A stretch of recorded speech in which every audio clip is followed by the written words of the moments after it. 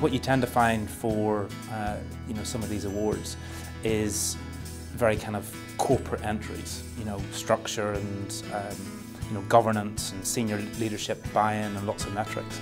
And what Gentoo did was almost the other extreme.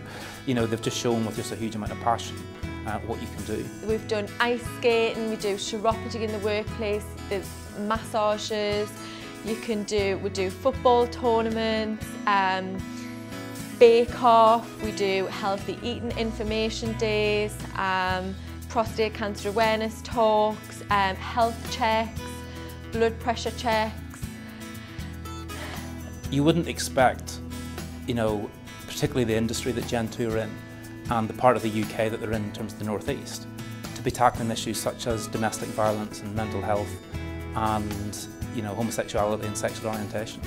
So they absolutely destroyed the myth that those topics are for big corporates. We don't just do this for the business reasons, we truly believe in our people and we do it because it is the right thing to do.